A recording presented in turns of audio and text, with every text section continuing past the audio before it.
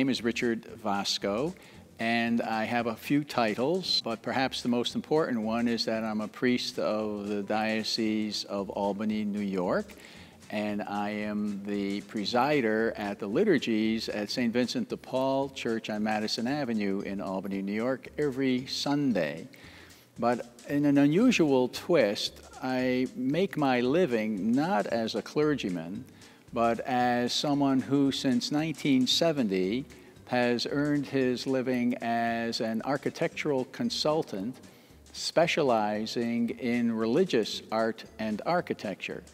So since that particular time, over the past 40, 45 years, I've been helping Christian, mostly Catholic, and Jewish congregations who are planning to build or renovate their places of worship, that is, their sanctuaries, their places where they gather for weekly worship. My career path actually started when I was in high school, like you're in high school. And I took art courses there, and I went to a Catholic high school. And in addition to playing a lot of sports and being a fairly good student, I began to notice a connection between religion and art. And I had some wonderful teachers who encouraged me to practice my artistic abilities and talents at the same time that I also began to learn about and appreciate more about my own religion, which is Roman Catholic. So when you ask about when I first thought about this career, that's where it started. And then I went off to study theology and philosophy, and it was at that particular time that I was entirely focused on religion. And I was not entirely focused on art and architecture in my early college years. That happened later. And I'd like to say that what's very important for any young student today who's thinking about what career to follow, and there are many, many careers to follow, that an interdisciplinary background will help you most of all. And it's in that regard that I would like to share with you that I have been privileged to have an interdisciplinary educational background. So the first place that I went to study was right here in Albany, New York. It was a seminary that is closed now, and after 2 years I received an Associate of Arts degree. And then I went to St. Bonaventure University, a small Franciscan Catholic school in the southwestern part of New York. And I completed my 2 years of college there and earned a Bachelor of Arts in the field of philosophy, which I really liked a lot because studying philosophy helps you learn how to think by examining all the men and women who have been philosophers down through the ages.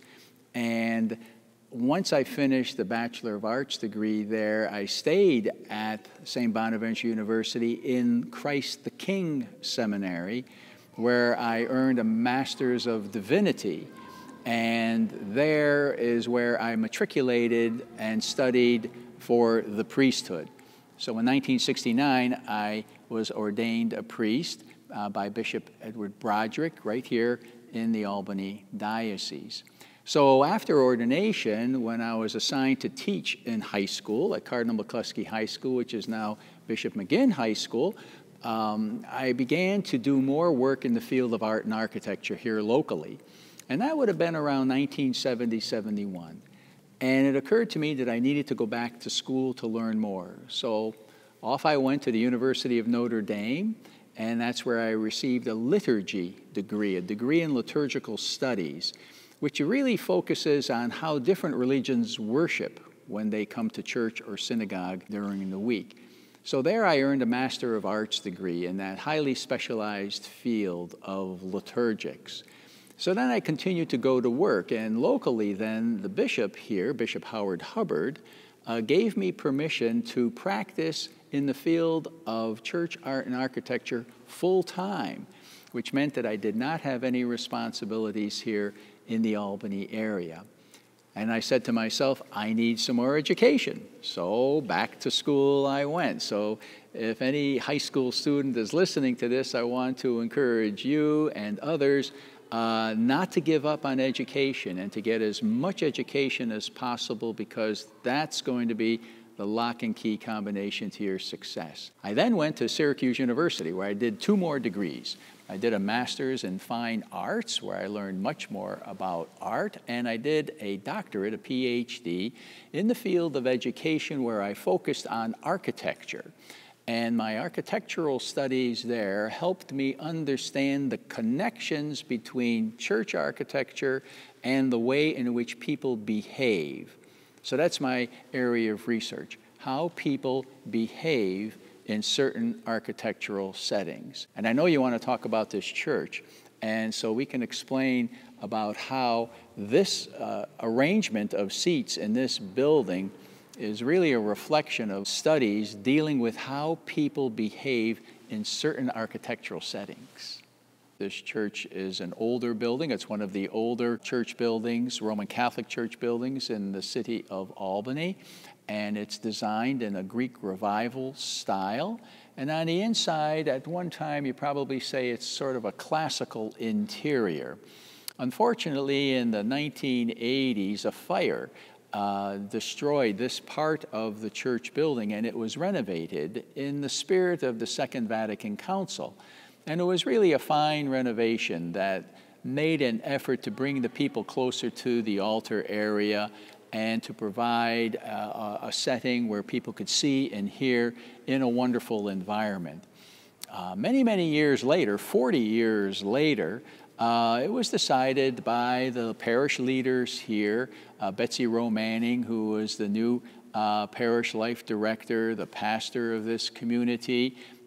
She replaced Sister Joan Byrne, who for a year was the administrator after Father Leo O'Brien retired. And he was here for a long, long time. So what we sought to do here is to create an environment for worship that would draw people closer to the ritual actions that take place on this platform, which we correctly call the sanctuary in our Catholic religion. It might be called a bema in the Jewish religion. It might be called a chancel in some Protestant religions. But you can see here we have no barriers. This platform is barrier-free. It has a ramp so people of all abilities can come up to the top level. We created a special area for our music ministry. We hardened the materials in this room, and we put in new LED lighting to save on energy. We have a baptismal font that is entirely barrier-free so that people of all abilities can be baptized in it without feeling embarrassed and the like. But the premier feature of this particular space is its centralized plan. Now, a lot of people would say that this is highly unusual, but if you study Christian art and architecture, you see that this kind of a setting where the people are gathered around the holy table really dates all the way back to the earliest places where Christians worshiped, primarily in their homes. And then it wasn't until a new kind of clericalism was established in the church that gave more prominence to the clergy, that the important parts of the worship place, the altar, started to be removed from the people. And then down through the ages, the people really did not participate in the Mass like they did in their homes.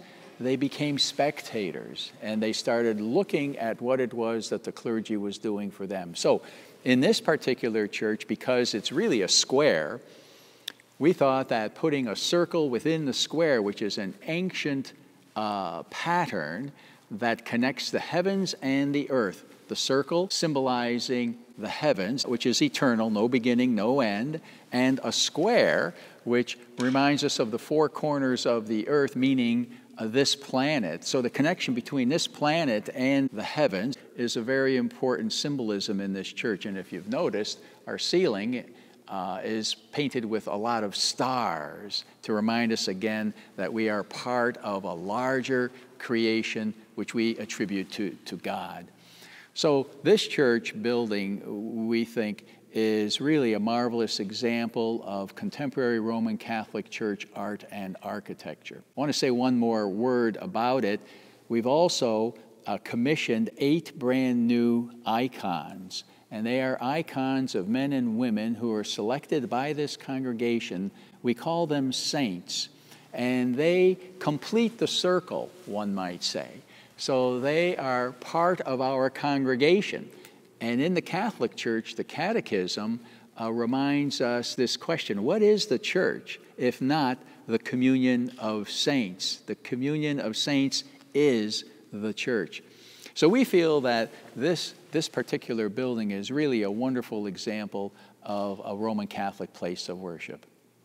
And by the way, it just took an international award for this particular design. What's important about my particular career and my particular role in helping congregations build and renovate churches is based not only on my academic credentials, but also my experience. And that's another difficult thing for young persons in high school or just coming out of college to understand. One of the things that's going to help you get a job is not only your academic credentials, but also your experience in the field. And so I actually rely more on my experience in the field as a kind of a license to help people design their own places of worship.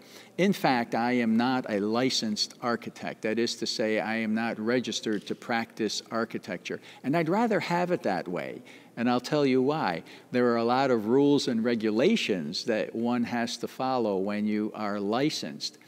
My approach is to tap into the spirit of a congregation. It'd be like tapping into the history, the stories of your clients, whatever it is that you're going to do, whether you're making a sandwich at McDonald's or someplace else, or whether you're going to be a financial manager for someone investing their portfolio, or whether you're going to be a doctor or a lawyer. The important thing is to know what the rules and regulations are, to know what the laws are, but also to start with the needs and expectations of the people you are working for. And so I have this interdisciplinary background. I've studied philosophy, I've studied education, I've studied art, I've studied architecture, I've studied worship patterns, ritual behavior of people. And it's this vast interdisciplinary background that makes my particular occupation extremely unique. Not to mention the fact that I'm also a practicing Roman Catholic priest. And so it's a sort of an identity that is not shared by too many other people.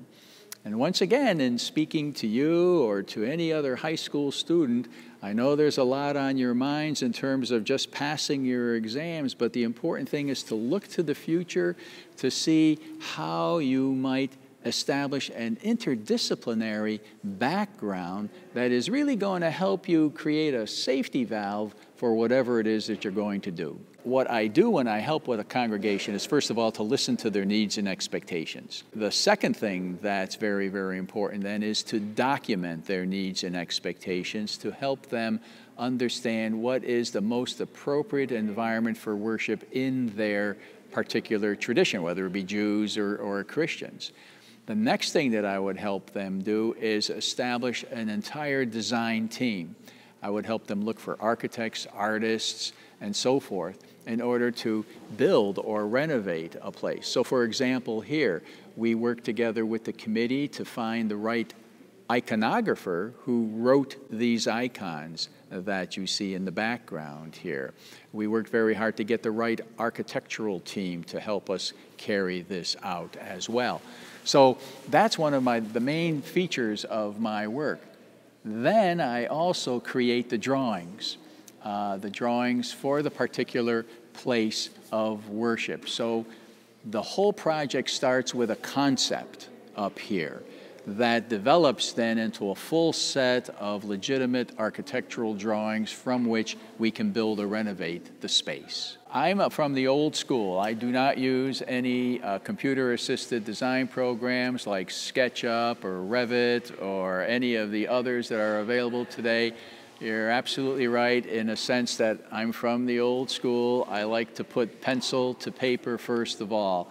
And then I want to be clear, my ideas, my concepts then are given to an architectural or a design team, and they then, using computers, they will, in a sense, clean up my drawings and apply all of the appropriate codes and requirements in order to make the building stand and work. The favorite part of my job is listening and talking to people. As a priest here in this parish, that's what I like to do. I like to listen to the people's needs, and as I preach, I try to respond to their needs and expectations. When I'm working as an architectural and liturgical consultant, it's the very same thing.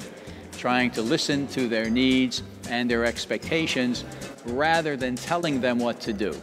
Of course, I have a lot of ideas of my own, but the important thing is to start listening to the people. So my favorite part of my work, whether it's a priest or a consultant, is the people part.